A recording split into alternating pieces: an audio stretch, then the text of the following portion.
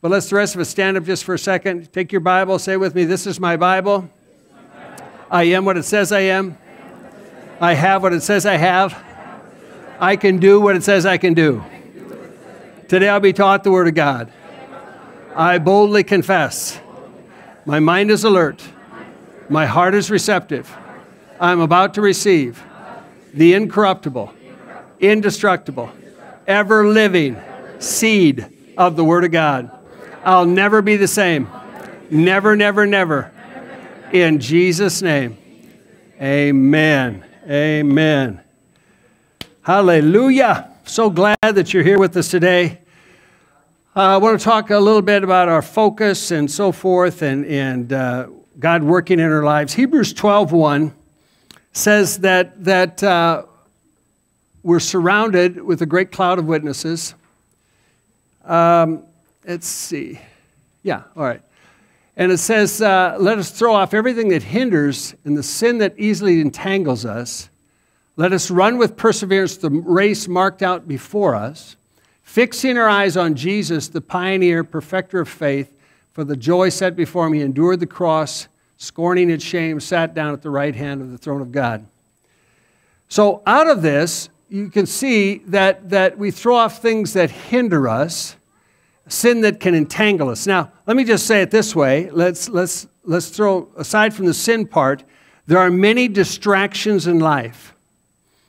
Distractions to try to pull you away from you succeeding, just in your everyday life. You see, God wants to teach us to win in life. Win in every day. That every day you just do well. Amen? You can walk in peace, you can walk in joy, you can walk in victory, you can be blessed in your job, you can be blessed in your home. If you're married, you're blessed in your marriage. If you have children, you can be blessed with your children. He intends that. He doesn't want us, though, to be distracted with so many things that would take our eyes off of Jesus. And one of the things he says there, we have to fix our eyes on Jesus. Now, we're not just seeing him. I can pan over you, see all of you, but then I have to fix my eyes, narrow my eyes in to focus on each one of you. You can see me, but you also see the platform here. So as you look up this way, just focus on something. Focus on Jesus or a bulb or something like that. Just focus on Lord. Focus on that for a minute. See, in life, there's a lot of things we see, a lot of things we're distracted on, and yet he wants us to be focused especially on him. And it takes faith and it takes practice. So things are going on all the time to take my eyes off of Jesus and I think, wait, I want to bring my eyes back on Jesus. He's my peace. He's my joy, right? If you lose your peace, then you know your eyes aren't on Jesus. All right? So you don't want to focus on the storm, you want to focus on Jesus. All right? So the things, and we all face stuff. Everybody does, but you have to practice this. You have to discipline yourself. An athlete will discipline themselves to focus on things that they need to do. So in my line of sight, I see many things, but then I can focus, bring that, narrow it in just on Jesus. That's what he's saying there. You have all these things that can hinder. You can have sins. You can have things that entangle you. You want to fix your eyes on Jesus because that is where your victory will come. And that is where all these things in terms of peace and joy will be manifested, is in Jesus Christ.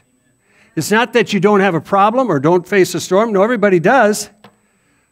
But if you focus on Jesus, he's above all those things. So this focus is like the convergence of what you see. It comes together in one clear thing. It's your center of attention, your concentration of attention. All right? Could be the center of what your activity is or center of what your interest is in life. You focus. Now, if you go to school, of course, you focus on your classes, right? You should. If you're married, you should focus on your mate or your family and different things at times, right? You do those things. So you have things that focus that helps you to win. An acronym for win is what's important now. You should write it down. What is important right now? There's a lot of things that might be on the burner. What's important now? What should I do now? What should I focus on now? Because if I look at all the other stuff, I may miss the important thing, which is right in front of me, which is the right now thing. Amen? Jesus came to Mary and Martha's house, Luke chapter 10. Martha was the one who invited Jesus, all right? It wasn't Mary, it was Martha. She invited Jesus to the house. And so Mary sat at Jesus' feet, heard his words. Martha was distracted, focus-wise, with serving all the things, the food, the settings, getting things ready, all that stuff. And so she approached Jesus, said, "Don't you care that my sisters left me to serve alone?" Now, we know this story, but let me repeat it. So tell her to help me. Tell her to help me. And Jesus said to Martha, and I'm sure she didn't expect this response, but Jesus says, "Martha, you're worried and troubled about," notice, "many things." Now say one thing. One thing is needed. And Mary has chosen that good part which will not be taken away from her. So the one thing, the one focus, one needful thing was Jesus Christ. Here you have Jesus right with you, but your focus is on all kinds of other things, right? Think about, okay, we just had Thanksgiving. So in America, in the United States, for a lot of Americans, this is the time the families get together and they have a big dinner and so forth. And most of the time, the focus is on creating this big dinner, getting this dinner ready, feeding people. When really the important thing is the people coming. Is the family that's coming. If dinner's a little late, who cares, right? If something isn't done just right or something gets burned, so what? But the focus is the people coming. The focus would be your family if they're coming, or your friends if they're coming. See, we always want to think about, as we think about Jesus, we know that he loves people. He loves the world. And so when you're around people, there's a lot of stuff going on, but think about people. Think about the things that are really important. So the little things, what you might think is little can become big things. You just have to pay attention to the details. So the big thing to Martha was the food and getting everything ready. What seemed little to her was Mary sitting at the feet of Jesus. And all she was doing in terms of work was giving her attention to Jesus Christ. The little things in life, when you do them, can help set you free. You know, you can have a big car, but it's going to be a little key that's going to either unlock it or start it. People focus on the car. They're buying a car. Oh, look at the car, look at the engine, or look at the color, look at the amenities, all the stuff. But you won't get anywhere unless you walk out with a key. Right? It's like you can do this, you sign, you purchase something, you sign it and so forth like that, but it's like, what's your focus? Can I have the key, please? Can I have the key? And is it the right key for the right car? Little things are important in life. We're going to talk about changing one thing, but it doesn't have to be big things. People talk about, say another thing, people talk about weddings. How many people you're married, people focus on what? The attention of the ceremony, the reception, and all the things. They're renting a place, they're buying things, and it costs so much money to get married. The truth of that is no, it doesn't. The only thing it costs to get married is to have a wedding license. That's all it costs to get married. I tell people everything else in a wedding. So they could spend thousands of dollars on this reception and food and all the stuff like that. The one key thing is the vows. Doesn't cost much. Isn't that right? So the little thing is really the big thing. The little thing is what? The little thing is the vows. For better, worse, richer, poor, sickness, and health. That might sound little, but those are vows which the Bible places huge amount of authority on. What you say to each other before witnesses and before God. It isn't all the other stuff is tinsel. It's like Christmas. We celebrate Christmas, all the decorations, all the things like that. But the reality of Christmas is Jesus. Just period. Jesus. Jesus is the reason for the season. You know, we say that. He is the one that we trust, we put our hope in. So the little things really becomes the big thing. The thing that's necessary, one thing is needful, the thing that is necessary to propel us forward. So there's a lot of things in life that the devil wants to complicate our thinking and complicate how we see things. And Jesus always wants to simplify things. He said to the Corinthian church, I fear lest by some means that you fall away from the simplicity that is in Christ. Simplicity. Keep your faith simple. Keep your eyes simple on Jesus. Keep your hope simple. Now what happens? Then you just begin to win in life. People are going to look at all the stuff in the world, all the things going on. It's like, all that's like a big cloud, a whirlwind, clouds of storms and so forth. And in the middle of that, you can have your eyes on Jesus. I believe we can walk into the last days with the peace of God, hearing His voice, living His life, and being a blessing to people around us. Now let's look at the scripture a second. It says, Philippians 3. So the little things are important. Paul said this.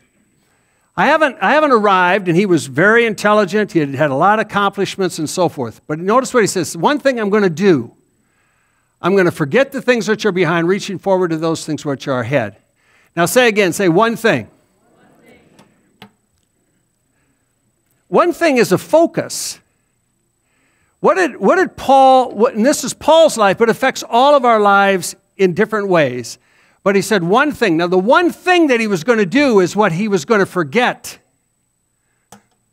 Why was he going to forget? He was going to forget the past because of all the things that he did wrong.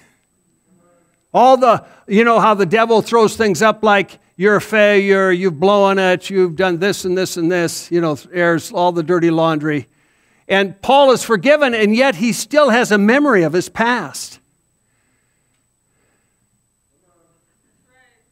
And he said, if I'm going to succeed, I've got to forget that. I've got to forget my past history, and I have to begin to follow, what he wants me to do. For a lot of us, we let our past dictate our future. Well, I was this, I was this, I was this. No.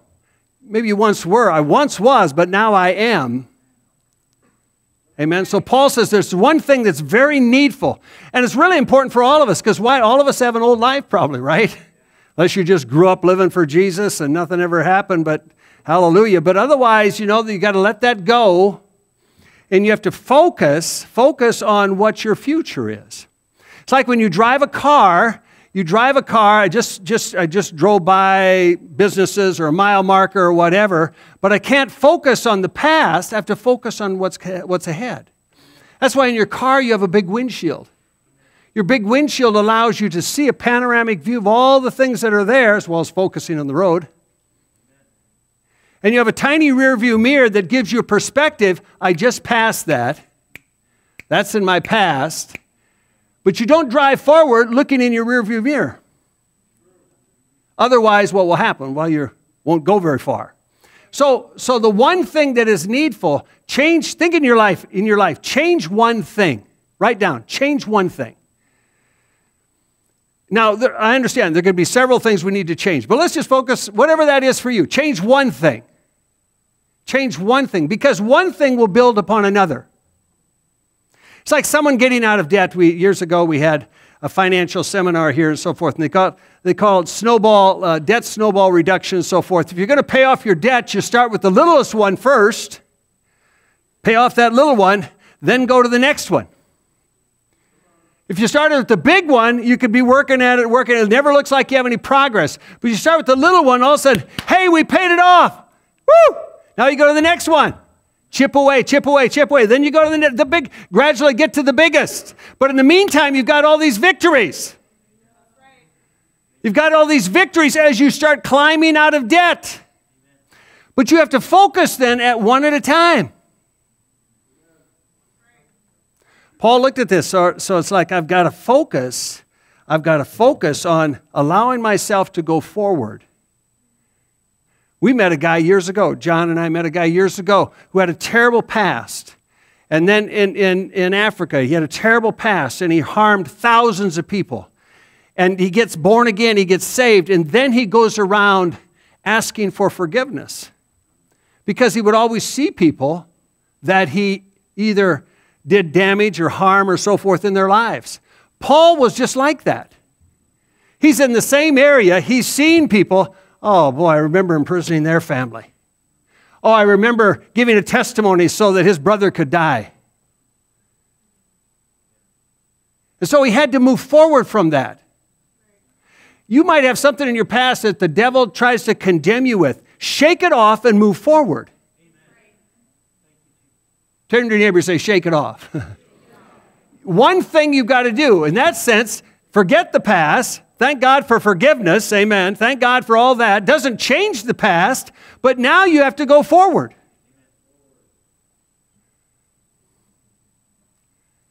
Change one thing. So we go on here. We go to James chapter 3. James chapter 3 talks about our words. We put bits in horses' mouth. They obey us. We turn their whole body. So with that, with the reins, we can turn the horse to the left or to the right. The same with ships. They're large. They're driven with winds, but they're turned around with a small rudder wherever the pilot desires. So the rudder's in the back, you know that, on the bottom, under the water, turning based on how you turn the wheel, steering the ship. So is our tongue. A little member, boasts great things. How great a forest a little fire kindles. Write this down. Change your words. Change your words. If you want to change something about your day, or you want to change something about your future, start changing your words. Start speaking something different. You don't want to say, it's always been this way, nothing will change, and you go on and on about the negative. So change your words.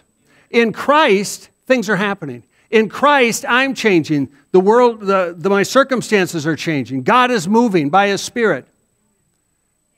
See, a lot of people think God is in control. You know what's in control most of the time? Is your tongue. Because your tongue is what steers your life. We can't blame God for mistakes that we make because we made a choice. We spoke it, we made a choice, and so forth. We can't blame God for that. So we change our words. Amen? Turn to your neighbor and say, change your words. So that means when I go about my day and you will hear yourself talk, and the most important person to hear yourself is you. So when if you're speaking faith and so forth, you're hearing faith. You just begin to think different. You just begin to, same situation, but it's just how you want to look at it. It's like someone saying the glass is half full and the glass is half empty.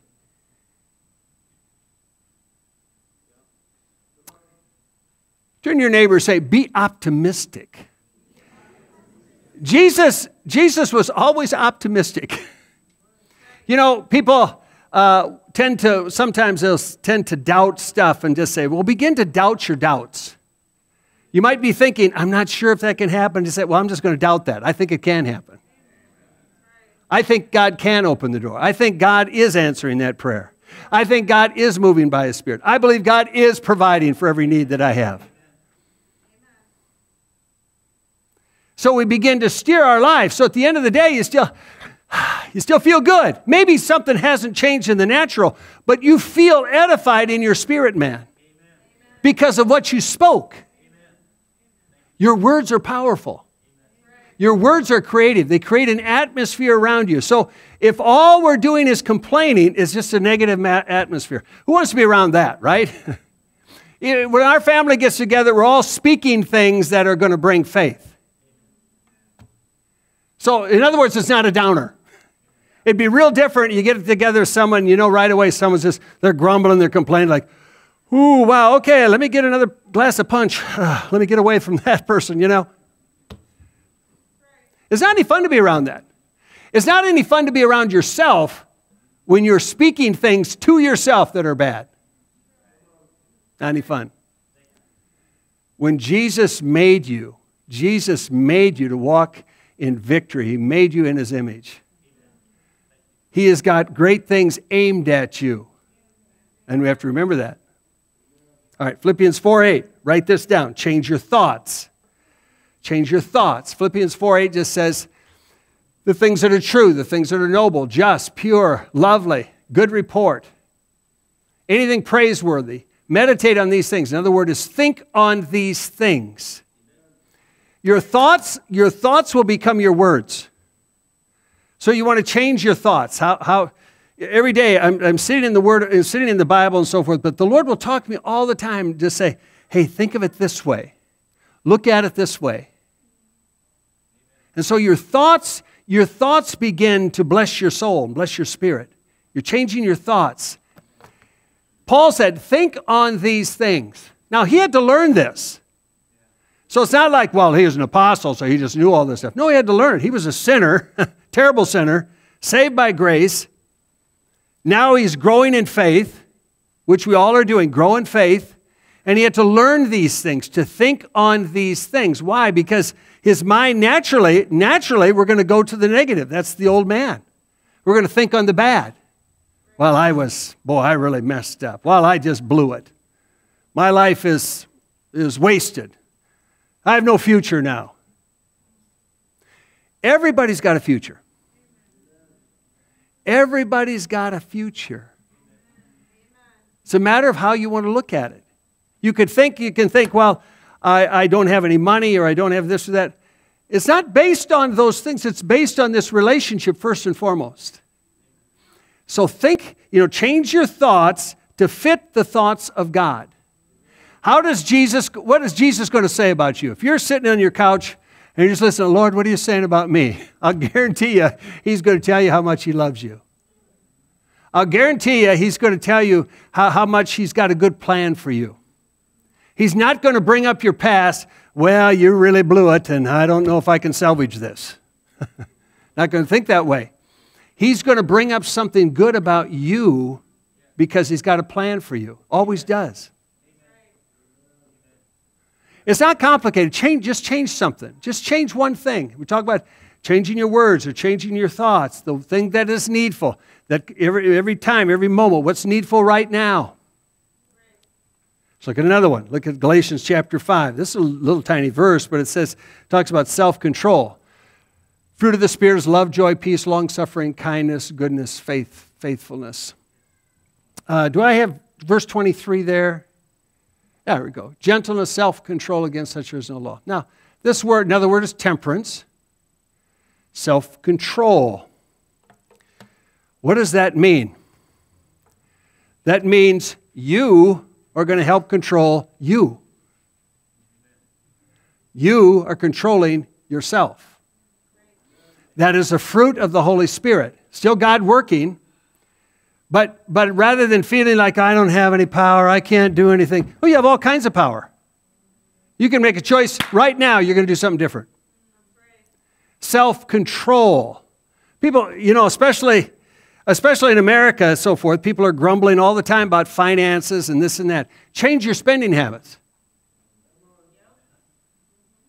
Yeah, years ago, we had the financial thing that then they talked about the people in Omaha. They had this figure made well over $100,000 a year, living paycheck to paycheck, just couldn't make it. We just don't have enough. And the guy just said, well, what do you spend it on? And they said, well, I don't know. We just like everybody. He says, well, why don't you make a record of what you're spending on? Whether I'm wasting money. Money's flying out the door, flying out the window, and all kinds of stuff.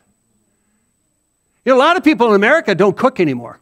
Hello. They don't cook. They just buy their food made out there. Let's go to the restaurant. Let's go to the drive-thru. Let's order it, Grubhub, whatever. And someone will deliver it for me. God forbid that I'd have to cook. So when you think of self-control, like this, if you're going to do something on your spending habits, well, then you have to just pull back and think, what am I spending on? Control yourself.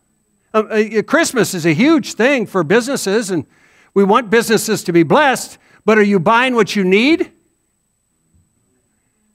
Or what you want, or maybe just buying to impress somebody, I don't know. But you have to stop and think, what am I spending my money on? Who's going to control my checkbook? Well, you aren't. I'm the one writing the checks. That makes me old-fashioned, doesn't it? For you young people, who's going to control my spending card? Let's say it that way. My debit card. It's me. It's mine. It's got my name on it. It's what I put it out there for. So who's going to control it? Well, I am. We could say all the time, Lord, Lord, just help me, Lord, help me, Lord. And then we come to a decision and just not think about it. And we spend some. He says, the question is, why would you do that? Self-control. Change one thing. Self-control. Change your spending or change your eating habits. Rather than eating everything that's in front of you, be selective in what you eat. Turn to your neighbor and say, you can do that. I mean, this is life, right? But if you rather than make it complicated, stop and think, well, what can I change? What's one thing I can change in my diet? What's one thing I can change in my diet? I mean, I love those donuts from Wall Drug. Wow. That's like they got crack in them, man. But you can't eat those every day, right? It's like it's something here or there. It's like, delicious, but get away from me, you know. It's like someone said, get behind me, Satan, and don't push, you know. So I wouldn't want them sitting on my table every day, right? So you change something. Don't make it complicated, though. Change one thing. See, people can talk about America unhealthy, and yet I can go to other countries, and they eat a huge amount of rice, and so the diabetes rate is very high because of the carbs, so the diabetes. And we're praying for people with diabetes all the time. And people think, well, they would never have health problems. No, they do have health problems. What's the change one thing? Well, just don't eat so much rice, right? Just don't eat so much. It's like we're served and so forth, and we put our hand over our plate. Thank you, no more, thank you. Turn to your neighbor and say, you can do this. Don't make it a bunch of things. Just in everything, in areas of your life, think, well, what can I change? Something you're facing today or struggle. What can I change? What's one thing I can change? What's one thing I can change? Amen? When you think about it, that causes you to take back, again, something in your life where you felt maybe it was out of control, and now it takes you back into your control, and you feel like, I can manage this. I can come out of debt. I can eat healthier. I can be blessed. Change one thing. It's not complicated or so forth, but think about this. Some of you, we've all got a phone. Change the thing. Take your phone and use it. People are scrolling. You can go any place in this world. You can be at a game. People are scrolling through their phones. Games going on in front of them. You know, not even aware of the score. They're just scrolling through their phones.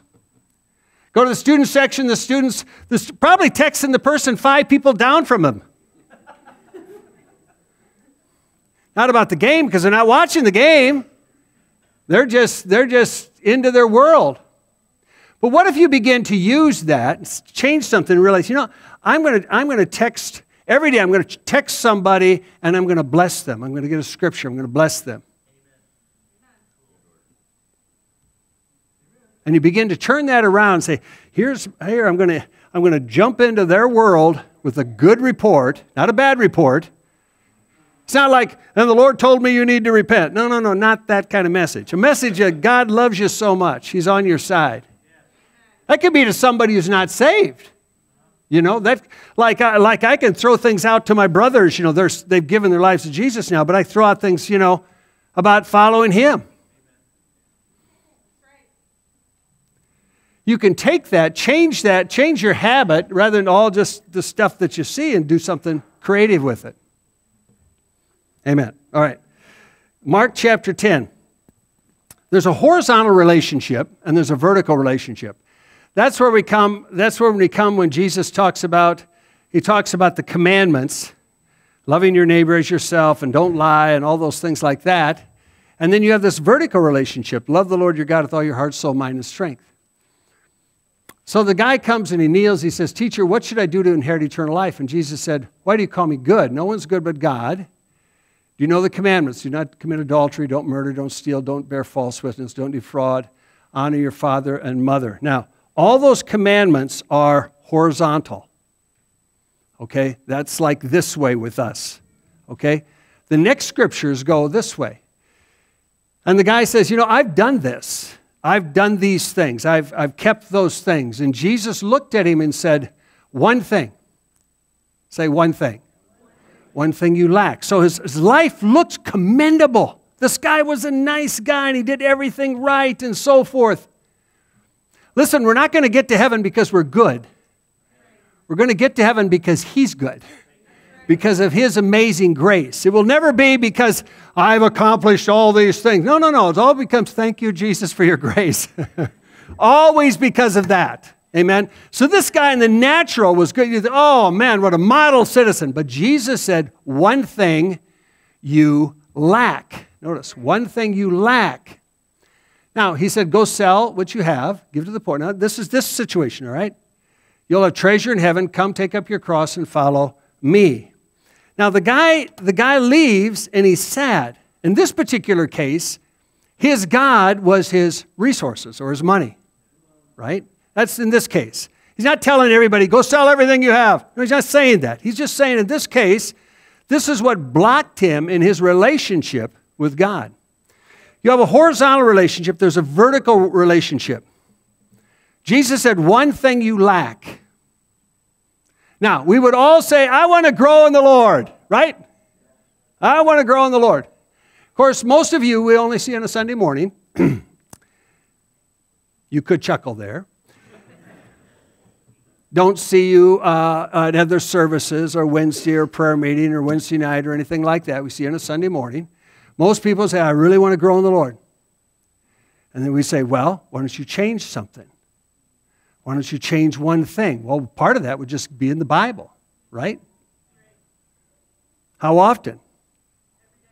I'd say every day. You eat natural food every day. You should eat spiritual food every day.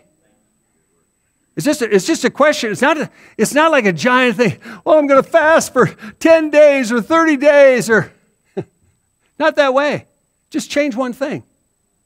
People say, I'm busy. Then get up earlier. But I'd be tired. Then go to bed earlier. I'll just say this. Not much good happens after 10 o'clock. You should all say amen. That's just true. Nothing, most of the time, nothing good on TV. Nothing else good happening after 10 o'clock. So you set things, and thank God for an alarm, right? And I know you're all here really early today. But you could, if you weren't, you could change one thing. Set your alarm. What a novel idea. When our daughter was sick, and we had to get up in the night and help her, and we had to dress her and different things like that, and we were pioneering the church, and so we were hauling equipment also on a Sunday morning, and so we would set everything out the night before, just what we all were wearing, so that we already knew the next morning. We'd get everything ready the night before, so as much as we could was done, so that when we got up on Sunday morning, because we had to get up early in spite of her health, get up early, get dressed, and come into Brookings and get ready for the service. Just a matter of changing something, changing your perspective, right? Your time, what time you're going to get up, what you're going to do when, and so forth. You're changing something. We had a couple that came to the church. He was retired. Well, at the time, he was still a physics professor at SDSU, but his wife was in a wheelchair. And they would be at every service early. Oh, what a great example. Irv and Betty the same way. Irv would help Betty and so forth. They'd be at every service early. And Betty was in a wheelchair. It's all a matter of how they focused their things. It wasn't like giant decisions. No, just focus when you're still going to get dressed anyway, right? Hello? Still going to come anyway, just to focus on adjusting things time-wise. Change one thing. So here he is. Jesus just saying, keep your focus based on your vertical relationship with Jesus Christ. Keep that clear. When that is clear, he does help all the other things, how I interact with people and so forth. But you don't have to change several things. Just change one thing. Keep that focus. Be in the Bible. Turn to your neighbor and say, be in the Bible this week. Tell them every day. You'd be surprised, especially if you haven't been in the Bible much. Stay in the New Testament, right? Don't get buried in Leviticus someplace. Be in the New Testament. Listen to what what Jesus is talking to you about your life. Let me just do a couple more things. Ephesians 4, change one thing. Well, he says, put off the old man. So, if I have clothes on that are dirty, say, I've been working outside or something, I can't go in and think, well, I'm just going to throw on new clothes on top of those old clothes. No, I have to change, first of all. So I change those clothes. So I put off the old man. I put off the old conduct. I put off the old things that I was doing, right?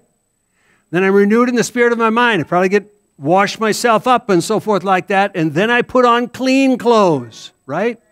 So then you put on the new man, which after God is created in righteousness and true holiness.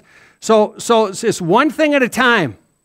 You're doing one thing at a time. Man, I'm going to throw off these old clothes, put them in the hamper, so forth, and we'll get washed up and all that. Now I'm going to put on clean clothes. Change one thing. Just make the effort.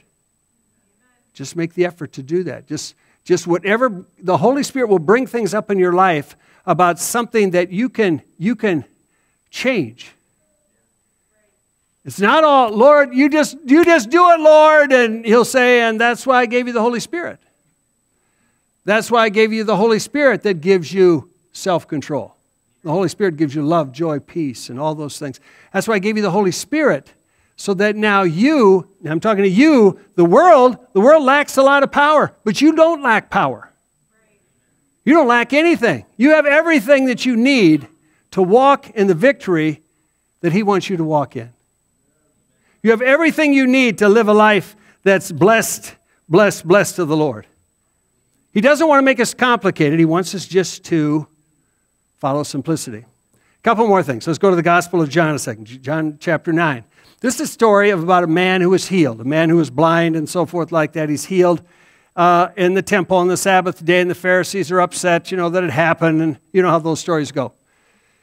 And the parents, the Pharisees bring the parents here, and of course they're scared of the religious rulers, and so they say to them, he's of age, ask him. He's old enough to ask for himself, because they knew their son was blind, now he sees. They knew his life changed, and so they said, just ask him. So the responsibility isn't theirs. They're kind of passing the buck.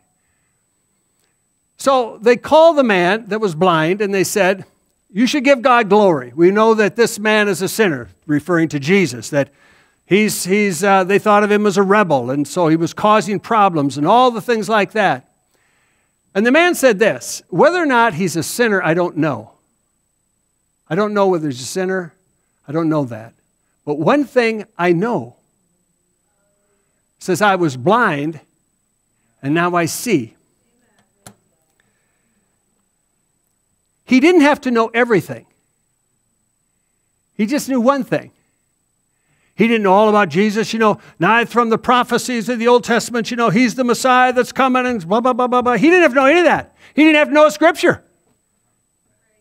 He just said, I don't know about all that, but I know one thing, that I was blind and now I see. That's a lot with your testimony.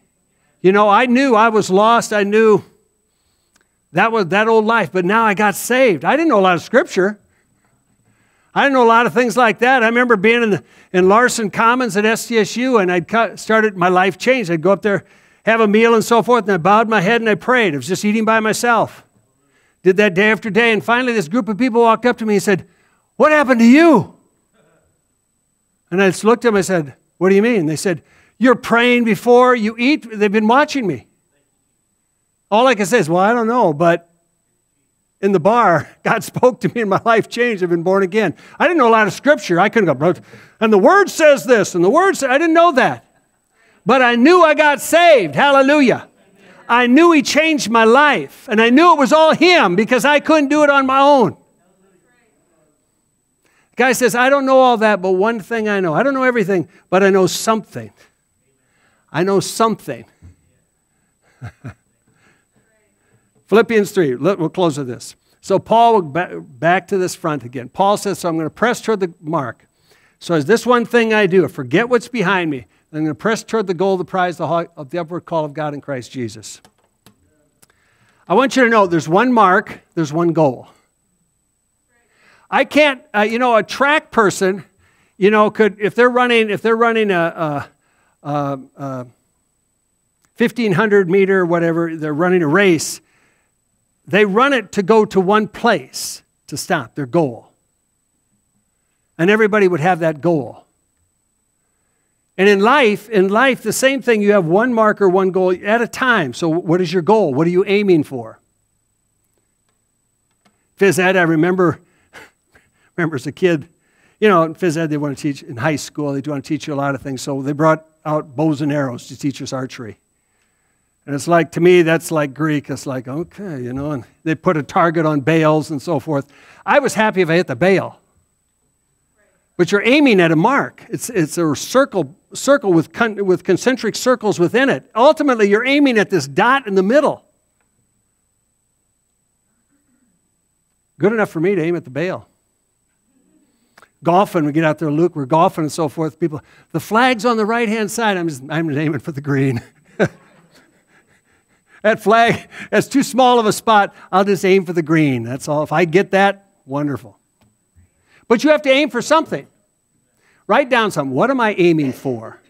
What am I aiming for? What is a goal? What is a goal in front of me? What is a goal in front of me?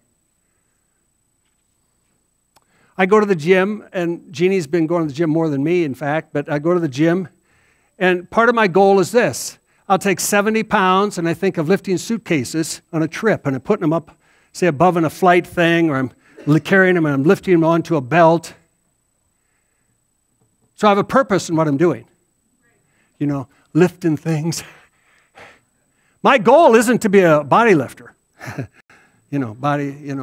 That type of thing. My goal isn't to put on a lot of muscle. No, my goal is just to be strong enough to do the things that I need to do in my future.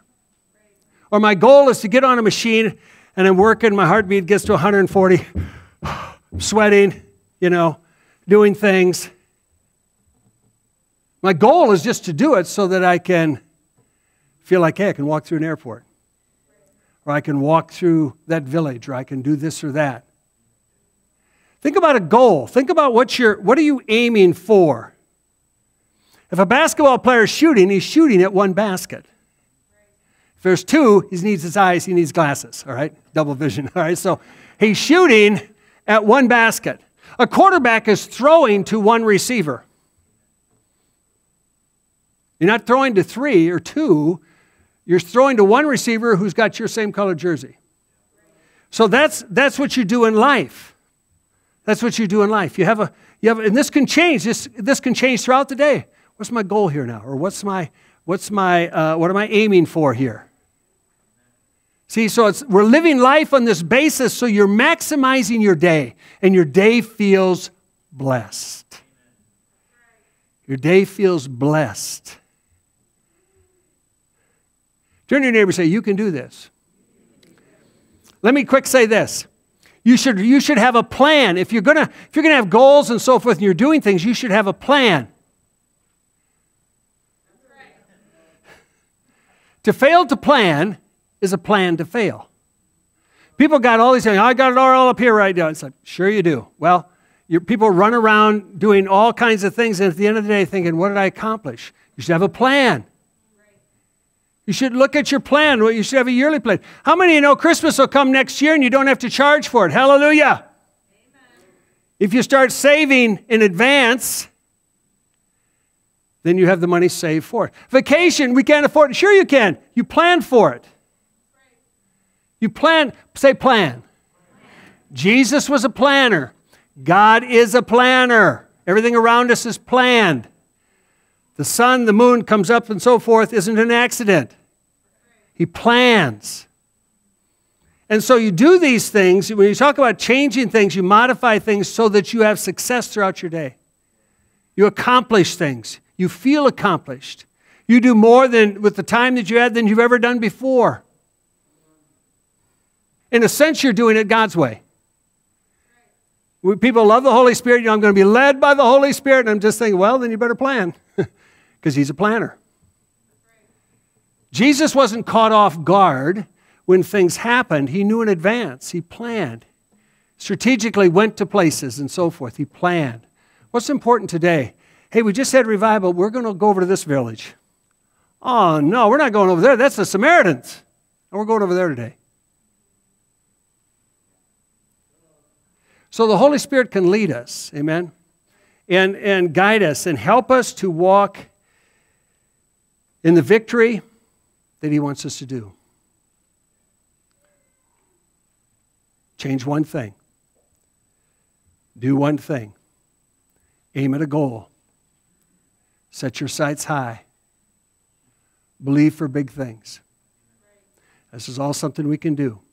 I want you just to close your eyes a second. I want you to think about this now. What are you doing today? Change your words. Change your thoughts.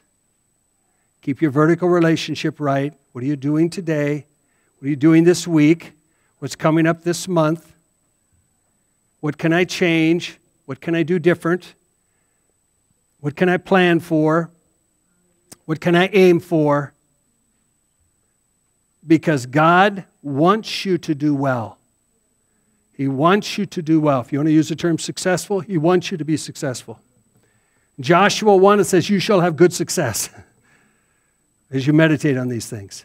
Father, I thank you for the Holy Spirit. Thank you, Holy Spirit, that as believers, we have you. We have you. And we thank you, Holy Spirit, that you give us fruit. One of those is self-control, and you give us ideas, and you help us in our daily walk, and you help us to live for you, and you help us to have this vertical relationship right. Thank you, Holy Spirit, that we can speak life.